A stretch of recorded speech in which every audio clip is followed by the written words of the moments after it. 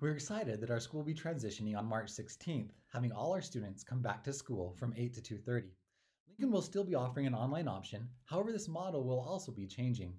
All Lincoln families will need to declare their attendance choice for the fourth term by Monday, March 8th. This choice will be binding until the end of the school year and cannot change. In order for you to make an informed decision, let's talk a little more about the changes in the models. First, let's talk about our in-person model. All students will attend from 8 to 2:30 on Monday through Thursday. Friday will still be designated as an online day. We will strive to implement current health department guidelines as well as many social distancing practices as possible to keep students safe. Per state orders, masks will continue to be worn. We will be putting practices in place which will keep the elementary wing and the junior high wing of the building separate. Continued cleaning efforts will be made and desks will be spaced as far apart as reasonable. Elementary students will receive language arts, math, science, and social studies instruction in their classroom and go to art, PE, computers, and library in other classrooms throughout the week. Students will have 3 10-minute recesses throughout the day that will be followed by a 5-minute cool-down period before returning indoors. Breakfast and lunch will be served in the elementary gym. Students will eat lunch in the gym or lunchroom, and if they come for breakfast, we will have them eat in their classrooms. Junior high students will continue their A-B schedule with 4 periods a day. These periods will be 78 minutes. Students will start their day, eat lunch and breakfast, and end their day in their homeroom classes.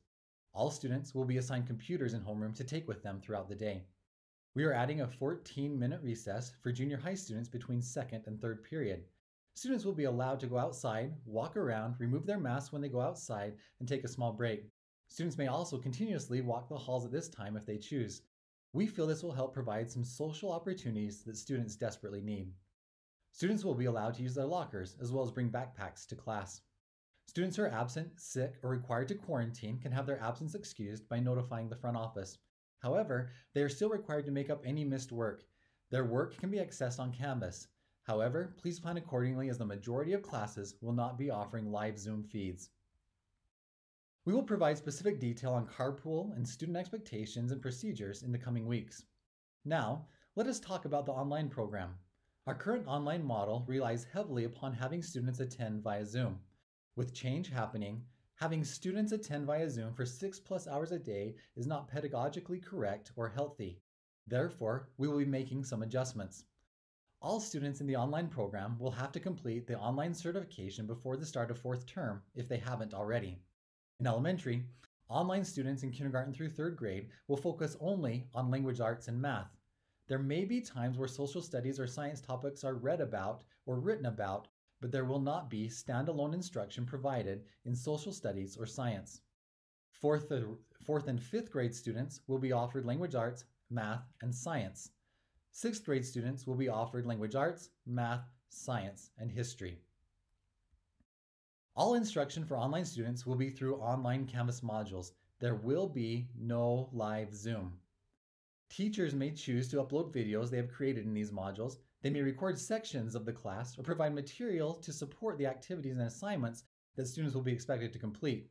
Students will be completing similar work as those in the classroom and completing this on Canvas. There will no longer be a weekly exchange of material and assignments. All work needs to be submitted electronically. In junior high, there will be 3 types of instructional models for online junior high classes. The first model is an online Canvas module model. I know, that's a lot of M's. Online Canvas module model. This is the way the majority of our classes will be offered. Coursework will be completed through online Canvas modules. These modules may include videos and other resources to support student learning. There will be no live broadcast of these classes, and all work will be coordinated through Canvas. The second model includes a daily live Zoom and Canvas model. Students will be expected to join the class live via Zoom each day. Some days, this will only be for the first 30 minutes, and others, it could be for the whole class. Students will complete assignments and work on Canvas. The third module is an occasional Zoom and online Canvas modules model. Students in these classes will complete their courses in Canvas and be required to attend class on specific instances. Required Zoom days will be defined in Canvas. It is important to understand that due to the fact that more students are in the classroom, interaction with the teacher will be significantly less than in the past.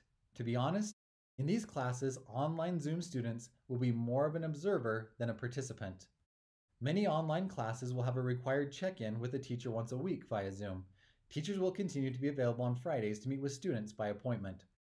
To see a list of classes and the type of instructional delivery for your class, see the link in the email or visit our website. As a reminder, all families need to submit their enrollment choice by 5 p.m. March 8th.